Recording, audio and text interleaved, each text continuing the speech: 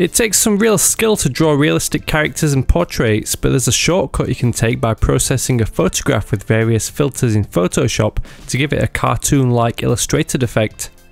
In today's tutorial, I'll show you a cocktail of adjustments that mimic the outlines, colours and shading of a digitally painted image automatically without the need to trace, paint or draw by hand. This effect can be applied to any image to transform a real photograph into an illustrated cartoon graphic. All the Photoshop filters that are used each play an important role in smoothing out the details, outlining edges and creating colourful shading effects to achieve a bold art style. Stick around until the end to see how the subject can be easily changed to apply the effect to another picture in seconds. This image is quite large, so I'm first going to bring it down to around 2000 by 3000 pixels. Before making any further changes, convert the image to a smart object so all the edits are applied non-destructively. To allow the subsequent filters to define the edges of the subject, it first needs brightening. Go to Image Adjustments and Shadows and Highlights and increase the shadows value to around 35% to brighten the darkest areas. The oil paint filter is a great tool for smoothing out the details. Apply it under the Filter, Stylize and Oil Paint menu. Then set the parameters to 2 Stylization, Maximum Cleanliness at 10, 0 Scale and Bristle Detail and no lighting effects. Go to the Filter menu, then choose Filter Gallery.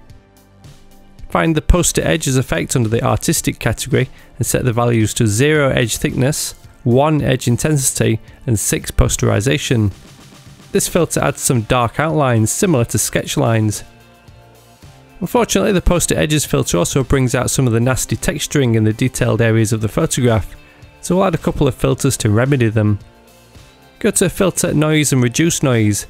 Set the strength to max at 10 with all the other settings at 0.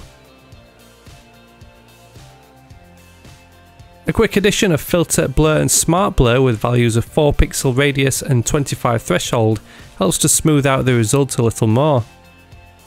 The side effect of these steps is it blurs out the whole picture a little too much.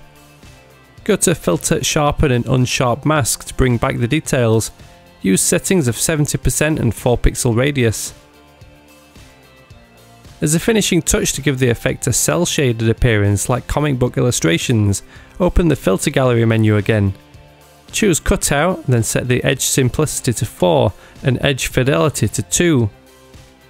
Pan through the Number of Levels option to find a good array of shapes that are formed from the shadows of the image.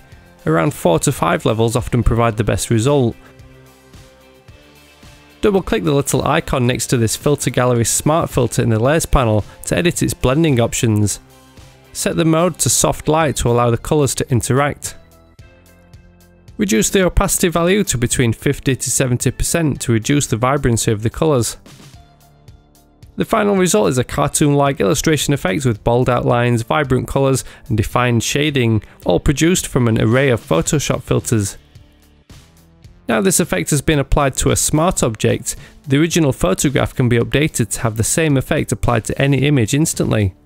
Just double click the thumbnail of the smart object layer to open its contents, then paste in and scale another image to fit the canvas. Save and close this smart object PSB file to see the main document has been updated with the new image with all the filters automatically applied. If you enjoyed this tutorial or learned any new tips and tricks, a thumbs up on the video would be really appreciated. Stick around for more of my content by subscribing to the channel and be sure to join my mailing list at Spoon Graphics to download all my free design resources. As always, thank you very much for watching and I'll see you in the next one.